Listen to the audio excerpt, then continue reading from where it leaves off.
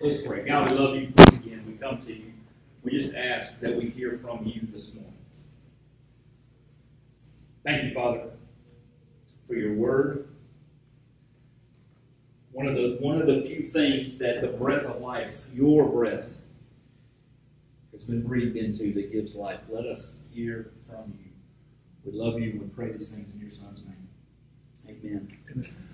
All right, so we shift now from the minor prophets of the Old Testament, which are full of doom and gloom, to what is considered to be one of the most upbeat and positive books in the entire Bible. So we're jumping from one extreme to the other. I got to visit with John Lancaster this week, and they're kicking off their series, I think next week, on the Old Testament prophets, and so I was with him, and he said, hey, what advice would you give to someone who is going to preach through these books of the Old Testament? And I'm like, hey, look, they're full of hard truths, okay? They're full of challenging thoughts that challenge the way we live, especially as Americans. And if you are an immature Christian, man, you may not get all these thoughts. You may not get the why would God discipline and banish his people to exile? Like, if he's this all-loving God, why would he do that? Well, I'm not going to answer it now. We answered it in the previous weeks. Why would God use a pagan country or pagan countries to carry out his discipline on his people? And from an American point of view, it doesn't make sense to most of us. But we're called to be followers of Jesus first. We're Christians first. Hopefully you're a disciple maker first before you are an American. And so the beauty of every single one of those Old Testament messages with doom and gloom and challenging thoughts, every single prophet also wrote about hope and restoration.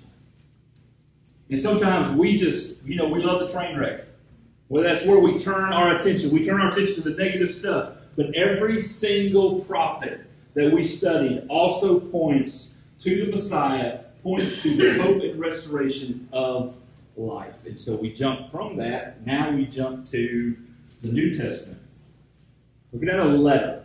This letter is to a group of people known as the Philippian church. And it has one main theme throughout. And that's joy in all circumstances.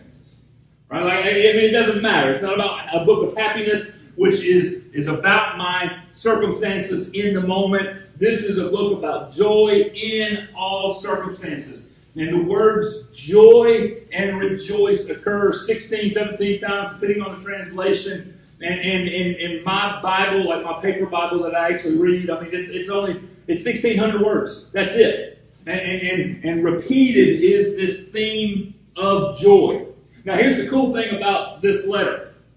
Philippians is the most unusual letter that Paul, the author, wrote.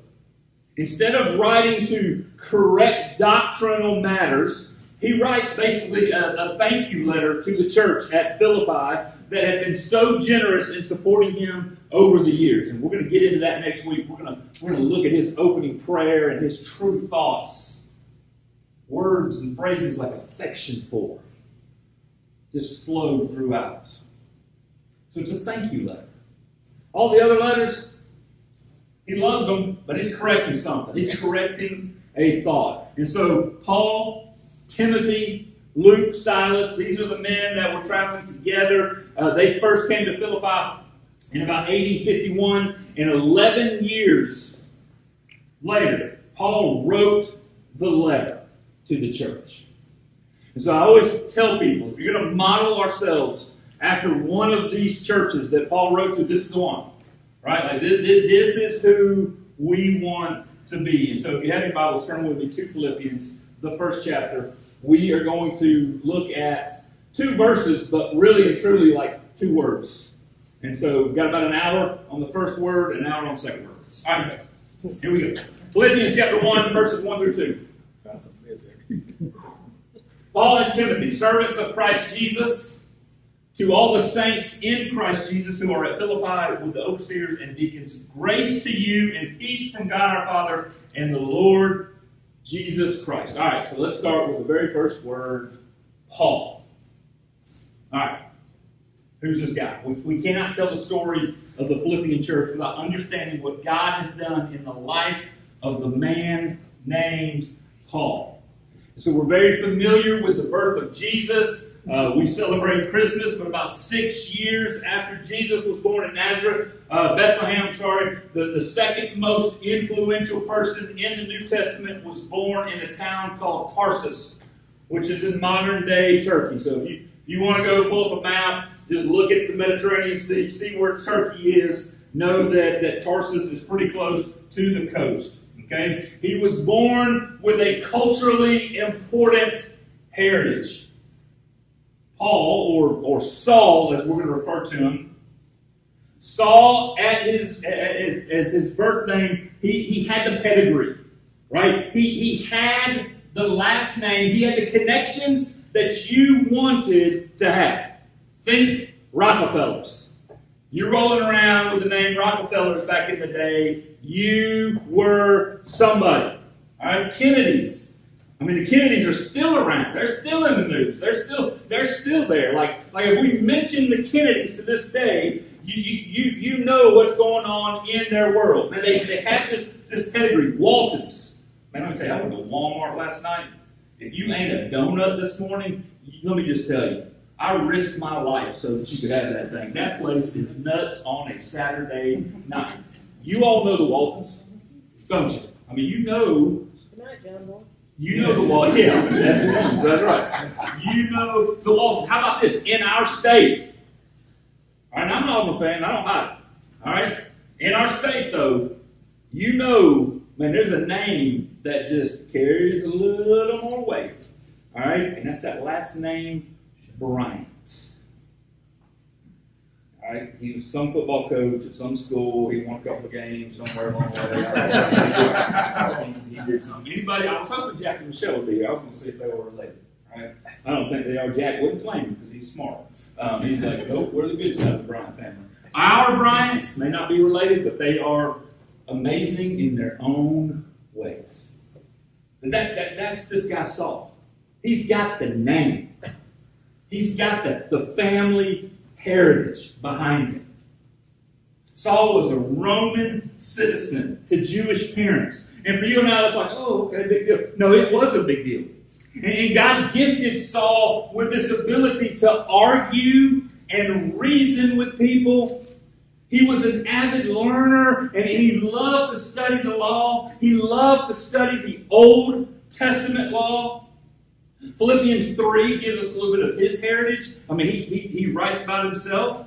He's talking about boasting, and he says, though I myself have reasons for such confidence, if someone else thinks they have reasons to put confidence in the flesh, I have more. He's like, you think you're somebody? Oh, I got more. He's circumcised on the 8th day. Mosaic law. Check that one. Of the people of Israel. Oh, I'm Jewish. Of the tribe of Benjamin. That's the one you want to be part of. A Hebrew of Hebrews. In regard to the law, a Pharisee. Which means I've got authority over you who are not Pharisees. Okay, as for zeal, you know how excited I was? Persecuting the church as for righteousness based on the law, faultless. I not only memorized the first 5 books of what we know as the Old Testament, I learned them. I knew them word for word. I knew when the first time a thought or an idea, the first time the word love was ever mentioned, I can tell you where it is in the Torah. I know the law. I know the law so well, I know it inside and out because I have this special calling on my life to hold you accountable. That's our man. And as he got older, as he went through the processes, he was chosen to study the Torah in Jerusalem with a very respected teacher named Gamaliel. And under his leading, Saul goes on to become this incredible, devout Pharisee.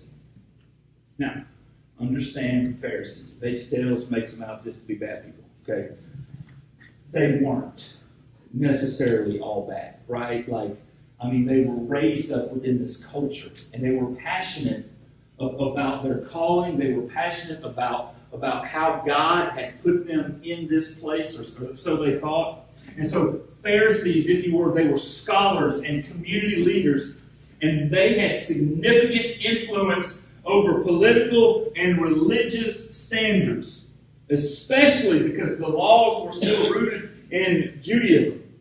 They were all the Mosaic law. And so the Pharisees were students of both the law and the Torah, and their expertise in both made them powerful authorities over the people of Jerusalem and the surrounding areas. Now, the Romans didn't have much for them. Okay? They're like, you people be you people. So within their sect, within Judaism, the Pharisees were the stuff. And by the time the events of Acts chapter 3 are taking place, Saul is on the move in Galilee. And he is taking this Christian movement seriously. As the church launched in Acts chapter 2, the day of Pentecost, and things started to happen, Saul is already over here working. And he's doing everything he can to stop this Christian movement. So we're going to cover about 13 chapters of the book of Acts in a very short period of time. So you just follow along. You go back and read it. Okay? When Peter and John, one of their first miracles, they get arrested for healing a lifelong paralyzed man. They are arrested. They're brought before the courts. They're thrown in jail. They spend the night in jail. And as they're brought before the Sadducees, they defend their actions. Okay? Like they're now on trial. They defend their actions by preaching to the courts. Right? Like the people that are trying Peter and John, they're like, what's your defense for doing this over here? You killed Jesus. You're to blame for all this. You killed Jesus. You're the one that said he needed to go to the cross. Y'all are the one that went, and they go back and forth. Like these are the people that they're trying, right? And these are the people that are judging them, and they're just blaming them over and over and over again. And here's the thing: as they're doing this, as they're standing up in these temple courts and they're being bold, more and more people are surrendering their lives to the man named Jesus, who claims to be Lord of heaven and earth. There's a boldness there. And then so as you track the story, there's a few more arrests and there's a few more miracles by God. At one point in time, all the apostles are arrested. And God does this little get out of jail free thing. He does this little miracle, and all the prison doors are opened up. But he commands the apostles, hey, just go on down to the temple courts and tell everyone of this new life that they have in Christ. And so the next morning, when the Pharisees and the Sadducees get there, they're like, all the apostles have been in jail. They go to get them out of jail. It's like, uh-oh, they're not there. Like, where are they? The doors are locked. The Bible says it. The doors are locked. Where are they? And so somebody says, hey, these people you're looking for, they're down here in the temple courts. And here's what it says. This is very interesting to me. I've not picked up on this detail. But here's what it says. The Bible says that this ruling class, Pharisees and Sadducees, that they were filled with jealousy over what God was doing. And so they go down to the temple courts. They find the apostles preaching, and they bring them back to the court. And here's the thing. The arresting officers dared not use any force whatsoever, because these apostles have become so popular what God was doing within them. And as the Sanhedrin went back and forth on how to punish these men for breaking the rules, Gamaliel, the same man who mentored and taught Saul, gives some sound advice. And this is Acts chapter 5. I don't think it's up there. But just listen. So we got the apostles over here. They're arrested. Right? The Sanhedrin's like, we got to do something. They're causing a ruckus. but they're so popular. Like, if we find them guilty, if we punish them, then the people are going to revolt. They're going to actually, at one point in time, they're going to stone and kill us, is what they say. And so, as the Sanhedrin is debating, this is what Gamaliel says. Men of Israel, consider, I stumbled over that word every single time this week. Men of Israel, consider carefully what you intend to do to these men. This is his advice to the Sanhedrin. This is the guy that mentored Saul. Some time ago, Thaddeus appeared, claiming to be somebody, and about 400 men rallied to him. He was killed, all his followers were dispersed, and it all came to nothing. After him, Judas the Galilean appeared in the days of the census and led a band of people in revolt. He too was killed, and all his followers were scattered. Therefore, in the present case, I advise you, leave these men alone. Let them go. For if their purpose or activity is of human origin, it will fail. But if it is from God, you will not be able to stop these men. You will only find yourselves fighting against God. His speech persuaded them. They called the apostles in and had them flogged. Then they ordered them not to speak in the name of Jesus, and they let them go.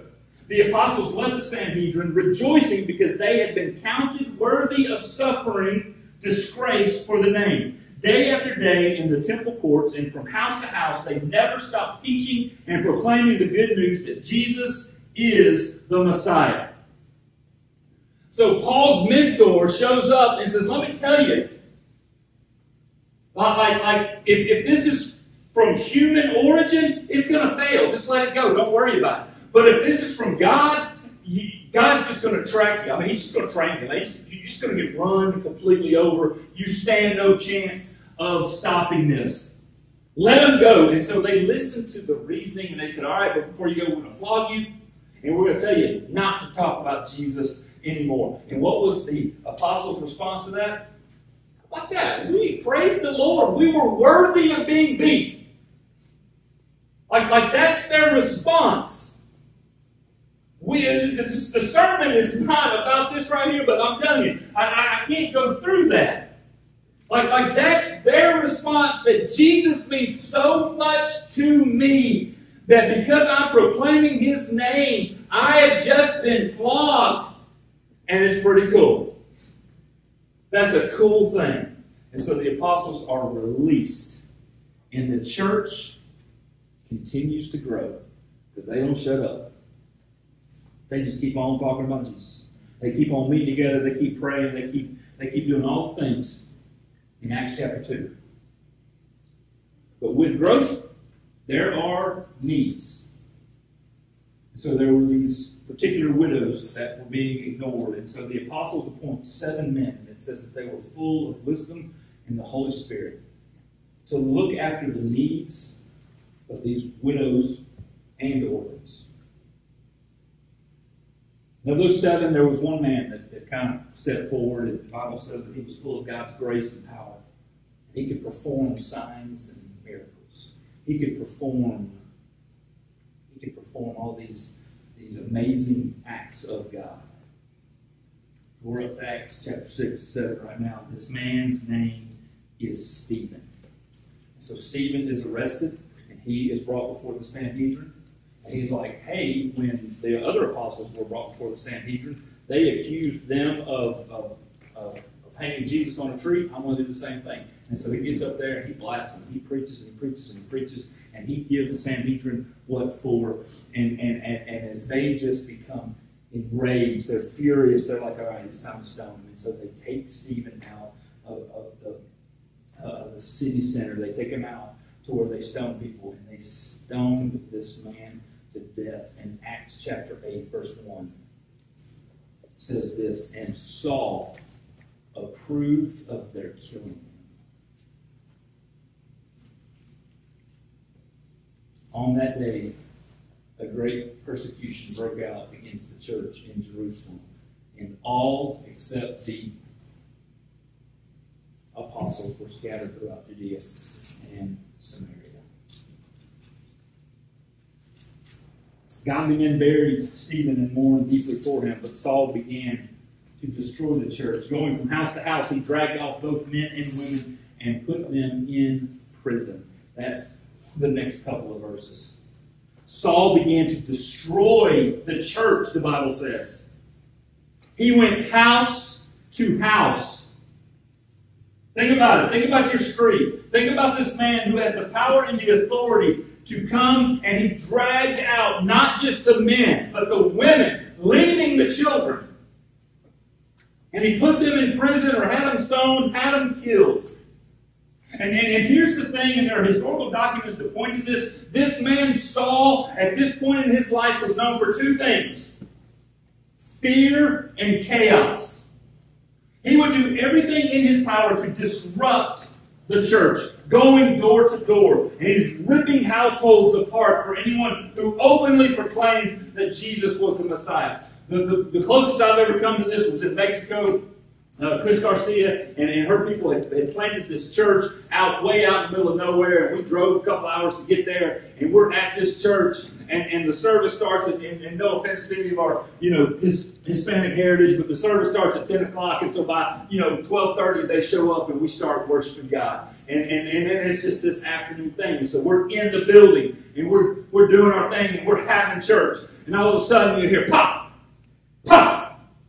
Like, what's going on? And I'm like, and they're just worshiping, man. They're sitting there singing, and it's like hail is falling on this metal roof. And I'm just like, man, what's going on? Like, nobody's bothered by this? And Chris stops the service.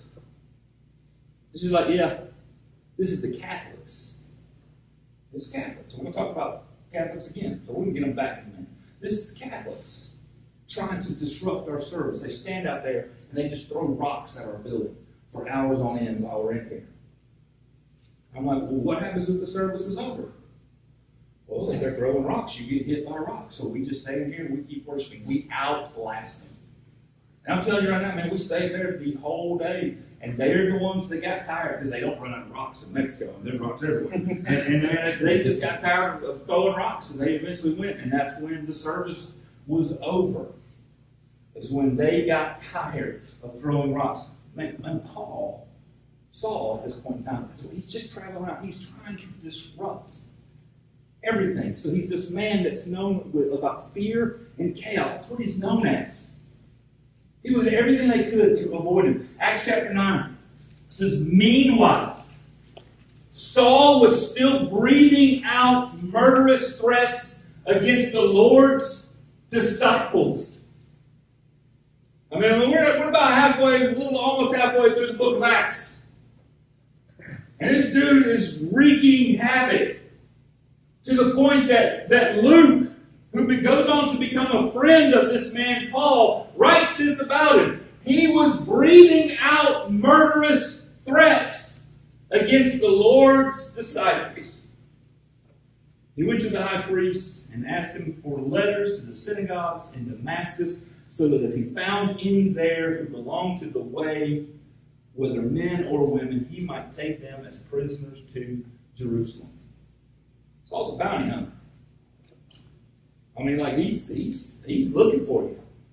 And he's got the letters from the head honchos in Jerusalem at the main temple. And they're like, if we find somebody between here and there, we've got the letters to say we can drag you back to Jerusalem and have you thrown in jail. So on the way to Damascus, he encounters Jesus. He's on a mission. He's got his own agenda. He's got a posse with him. They are traveling to Damascus. And Jesus comes out of nowhere. There's lights from heaven. There's flashes all around. And Saul just falls to the ground. And he hears this voice, Saul, Saul, why do you persecute me? His response as he's laying on the ground. Who are you? I am Jesus, whom you are persecuting. Now get up and go into the city, and you will be told what to do next. I should have noticed something about this conversion that takes place. Jesus does not say, why are you persecuting my people? Why are you persecuting me? And there's some deep lessons there for us. As you go through your stuff, as you go through the spiritual attacks, as you go through the things that are waged on your life, you're not alone, and it's not just you. I mean, these people were literally being drug out of their homes. They felt the physical pain of being thrown into jail. They felt the emotional scarring of being separated from their family.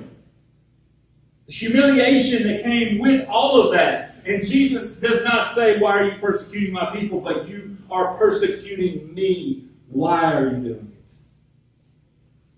it? Church, I think you need to know as you're going through this stuff, Jesus is there with you. So this man Saul goes on into Damascus. There was a disciple, the Bible tells us. A man by the name of Ananias. He was in there, Damascus, and he was doing his thing. He's a disciple. God speaks to him in a vision and says, go down to Straight Street. There's a man there from Tarsus who I need you to pray over. Ananias is like, wait a minute. What do you mean there's a man from Tarsus? You mean the guy that's trying to arrest and kill me? That guy? Huh? Let me ask you, church, how would you like that task? I mean, you're Ananias. You're sitting there. You're just doing your thing, man. You just had your little quiet time in the morning. Oh, God, you're so good. You're so great. Oh, Lord, thank you for this food. Amen. You did all that kind of stuff. And the next thing God said, I need you to go and pray with this man that yesterday would have killed you. You up for that task? I mean, you think inviting your coworker out to eat lunch so you can talk about Jesus is scary. God's like, yeah, that's the one. That's the one. He's been there for 3 days. He's blind. He's not eating. I want you to pray with this man. And the Bible says that as Ananias showed up and prayed with him, that scales fell off his eyes and he could see. It says that he was filled with the Holy Spirit. He was baptized. After getting something to eat, he immediately went to the temple and started preaching that Jesus is Lord. 4 days ago, this guy is on the road trying to do everything he can to stomp out the movement that Jesus is Lord. And with an encounter with God, he is now. Hadn't been taught. He hadn't had the Sunday school, the Jesus-only Sunday school curriculum. All right, he hadn't had any of that stuff yet. But he is in the temple and he is proclaiming. He is proclaiming that Jesus is Lord. Then he started preaching. And so now other apostles, they start to get to meet this guy. And they're a little hesitant, as you can imagine. Like, is this real? Is this like a ploy? Like, is he trying to pull a fast one? Is he just pretending that he's one of us so that he can get into our inner circle and then destroy us? And so, man, they're hesitant. There's a guy named Barnabas that steps up to the plate. And Barnabas was apparently a big dude. That's what the historians say. And Barnabas is like, I got him. I'll watch him. Barnabas starts to pour into him. And for the next decade, 14, 15 years, give or take, Saul is being discipled. And I know for us it's just a couple of chapters of some movement. But there's a time period in here of 10 plus years of people, apostles, Peter, John, James, these people investing in Saul. Saul's hanging out with him. He's at the temple. He's preaching. He's doing some of the things that they do. And over the course of time, Saul drops his very Hebrew name, King Saul, and he takes on a very Gentile name, Paul. Because he understands the mission that he is on. He has lost his identity, even from changing his name of who he was. That desired name in Tarsus. He loses all identity. And he says, I no longer identify with the person of my past. I am now Paul, as we'll see in just a second, a servant of Jesus Christ. And I'm going to take on this Gentile name because I am going into the world to do the very thing that Jesus has commanded us to do. And so Paul Paul's mission is to take the gospel to anywhere and everywhere. And he has this great desire of taking it to Rome, his people. I want to go to my people. In journey after journey, Paul would encounter new people, sharing about his faith and who the Lord was. And on one of those occasions, he came across this young man by the name of Timothy. And Timothy is being raised by his mom and his grandma, or Nana, as it would really. This is what the real Greek translation is, Nana. We don't know much about Timothy's father other than that he was Greek. All right, so as a young man, Paul's like, you want to identify with these people? You got to get circumcised. It's like, wow, that's much better at 8 days old versus a teenager. So Paul becomes this father figure to this young disciple, and he takes him on a couple of missionary journeys. And in one of those journeys, they land in a town called Philippi. He'd not been there yet. This is a first. And here's the interesting thing about the events that take place in Philippi. As an Orthodox Jewish man, okay, this is still a practice that's done today. As a devout Jew, they would pray some version of this prayer every single morning. In their prayers, they would thank God that they are not a woman. Thank you, Lord, that you did not make me a woman. They would thank the Lord that they are not a slave. And they would thank the Lord that they are not a Gentile. Every morning, as they're praying, these devout Jews would just thank God. Thank you for not letting me be some of the lesser people in society. Right? Now, here's the interesting thing about the prayer that Paul most likely prayed. We don't see it. We don't have the recording of it, but Jews still pray this prayer to this day. As Paul shows up in Philippi, the first encounter he has is down by a river. It's this lady by the name of Lydia. She's a seller of purple. She's got her own business. She's in the textile business. And she's boss lady. I mean, like, she's like the stuff. I mean, she's supplying clothing to all the important people who could afford her stuff. She is very influential. She's already a worshiper of God. I mean, she's there. She's worshiping the Lord. Paul's just showing up by the river looking for a quiet place to pray. And he starts talking. And she's like, give me more. Tell me more. It says that she surrendered her life to Jesus. And Paul shares with her who Jesus is. And she and her household are like, I am in. And then she's like, y'all come back to my house now for dinner. And it says that she was very persuasive. She got them to come back. No matter what you're doing, you're coming back to my house. And we're going to continue these conversations. So the first person that Paul meets and shares his faith with is a lady. The second one is also a lady, but she's a slave. This is Acts chapter 16. This is a great story. Paul's there. They're doing their thing. And this slave lady she's possessed by a spirit. And the spirit is announcing who Paul is. This is a man of God. This is a man of God. And this goes on day after day. This is a man of God. As they're doing their work, as they're teaching, as they're having the conversations, this is a man of God. And you know what? Paul, he kind of missed the mark here a little bit. It was not out of compassion for what was going on in her life. It was out of, you're annoying me. Spirit, come out. And the spirit left this lady. Now here's the issue. There's actually a little bit of trafficking going on. Trafficking is big in our culture right now. I mean, it's another topic for another day, but that's what was happening. These people were using this lady and the demon that was in her to make them money by telling the future, by prophesying events. That's what they're doing. And so Paul, out of frustration, is like, come on up out of there. And so the demon leaves, and now she's there. Well, these guys that technically owned this lady, or thought they did own this lady, they get mad. They call the police. They arrest Paul. They arrest Silas. They beat him up. They flog him. They throw him into jail. A slave girl who was once demon possessed is now no longer.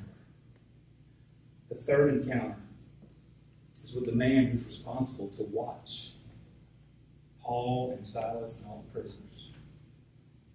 And so Paul gets beat up, he gets flogged, they throw him into jail, he's done nothing wrong. And about midnight, Paul and Silas, they start doing what you and I would do. Singing some hymns, right? Because that's what we would do. We got great attitudes. We're just so grateful, aren't we, that we got beat up, that we got flogged. They start singing these hymns of praise. And out of that, there's a miracle that takes place, and the doors open up. And the jailer's like, oh my gosh, what's happening? And Paul's like, don't kill yourself. We're here. It's all good. And Paul and this jailer start having this conversation. What's happening? What's going on? And Paul is able to share with this Gentile who Jesus is.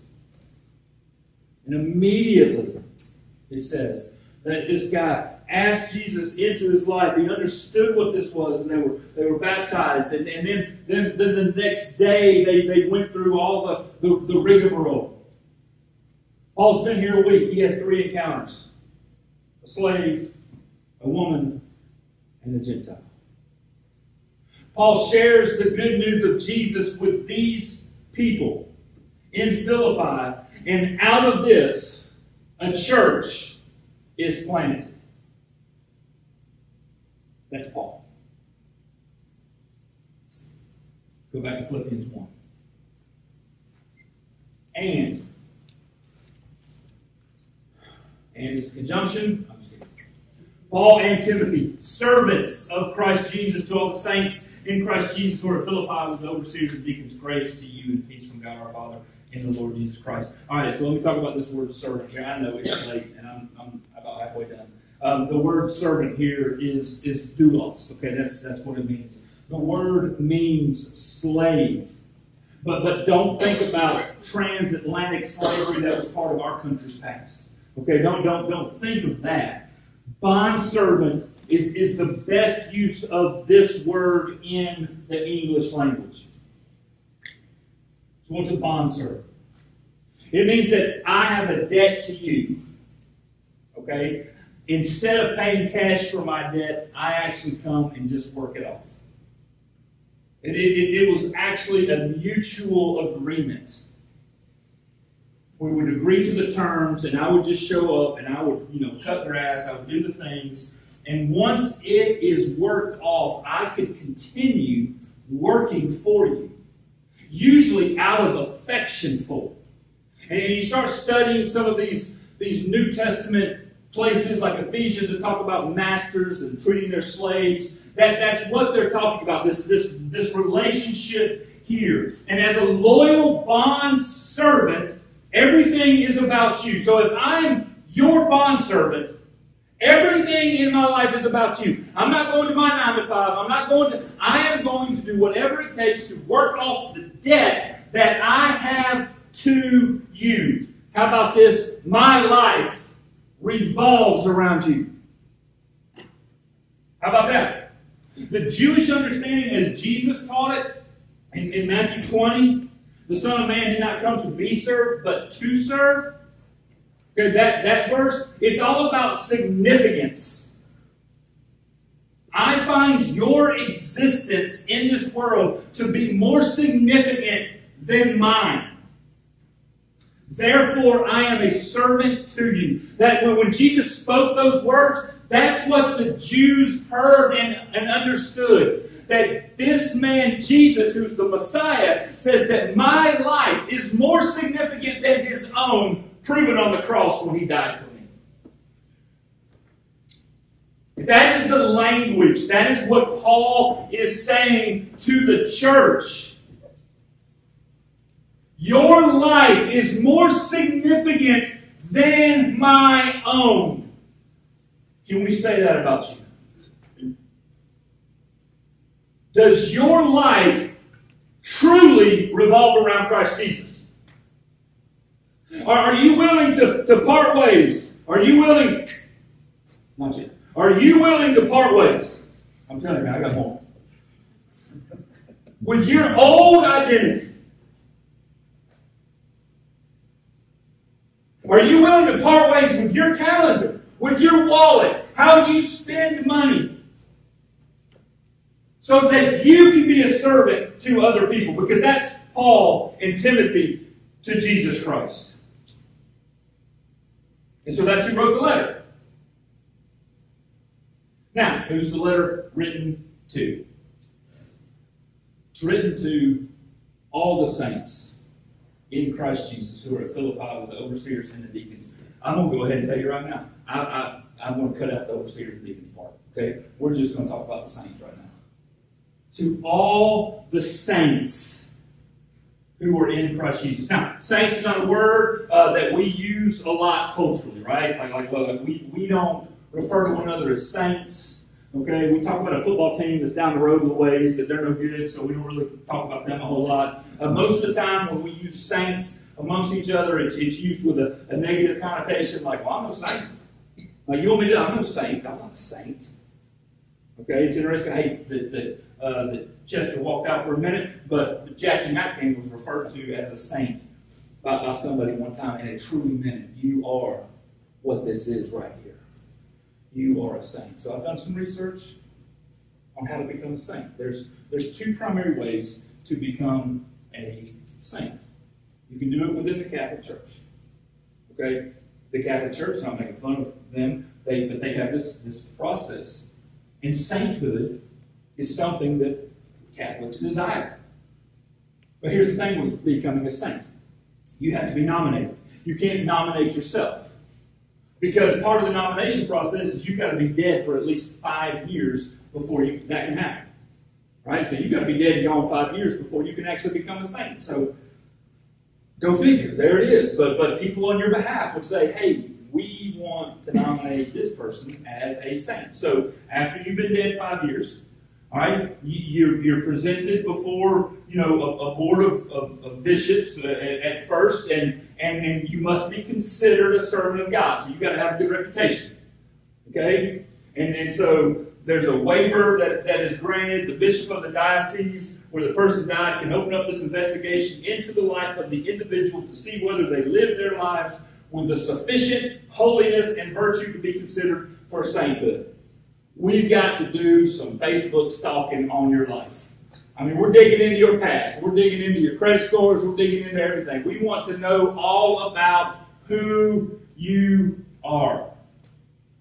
And if you kind of meet the approval here, okay, you kind of get taken to this next level. And once evidence is gathered on the person's life and deeds, including witness testimonies, there's more sufficient evidence.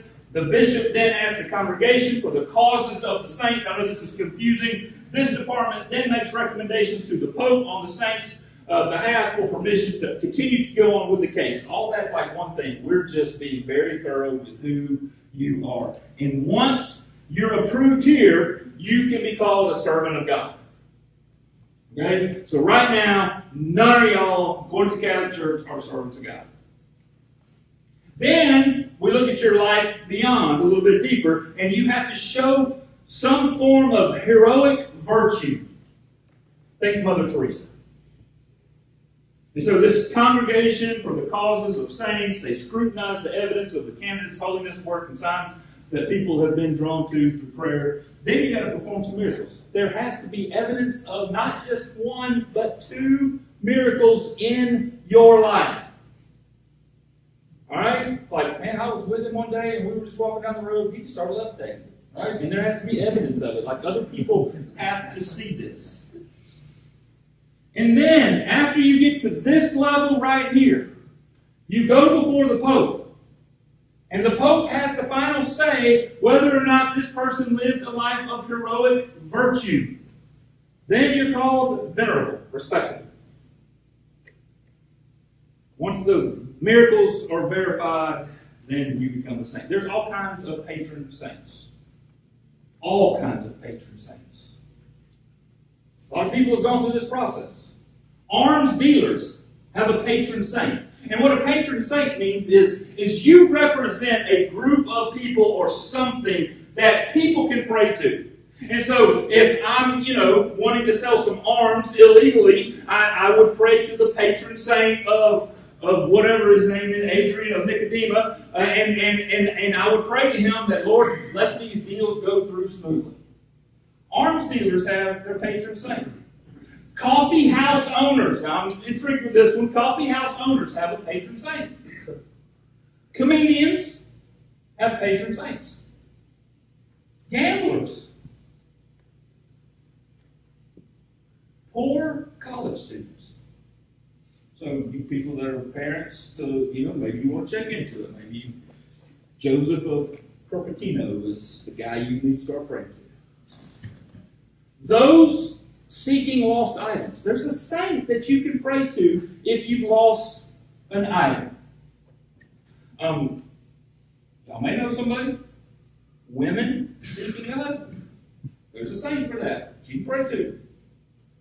Bachelors, I don't know why these two just don't get together and we can work all this out, but bachelors, St. Christopher. If you have a splitting headache, there is a saint for you. Who is it? Yeah. It's called lunch. Saint of unattractive people. His name is Dronko, of all things. Carlo Acutis is the first millennial in the process of becoming a saint. First millennium, okay? He's the saint of youth computer programming and gamers. So if you're trying to be a gamer, if you're struggling, you got a guy you pray to. Just saying. Saint.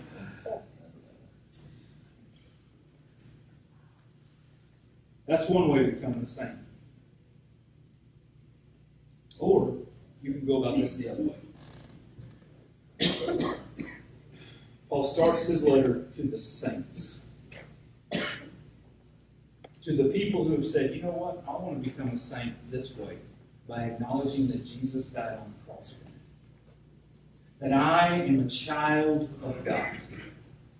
That is the other way to become a saint. And I'll tell you right now, the eternal reward of it is much more satisfying than what happens if somebody's just praying to you as you go on into the afterlife. And here's what he says. He says, grace and peace to you from God our Father and the Lord Jesus Christ. Grace and peace. Church, because of the redeeming work of Jesus on the cross and through the sanctification process of this man Paul upon the complete surrender of his life to Jesus, he is no longer Saul, who brings fear and chaos to lives. But he's Paul, the man who brings grace and peace. So as you walk out this doors and you do whatever you do today and go into the week, are you known for your grace and peace? It only comes through the sanctifying work of the Holy Spirit in your life. Or do people look at your life and do they see chaos? Do people look at your life and they're like, what is that? Do I want that? Or does grace and peace go before you? Father, I pray that we can learn more and more about this man Paul and his life and how you changed his life. Father, I pray that we can die to self as Saul did on that road. When he encountered you, he was radically changed. So, Father, I pray that we have this lesson of this man and the work. Let us not be people of chaos. And And let us not justify our actions based on human standards, but filter this through a life surrendered to you. God, I repent before you now for the times where I run wide open. I neglect you often. I focus not on eternal things and your kingdom, but I focus on me and mine. God, I pray that I am not somebody who brings chaos to others. But let me bring grace and peace that is found only in Jesus Christ. We love you, Lord, and we ask these things in your Son's name.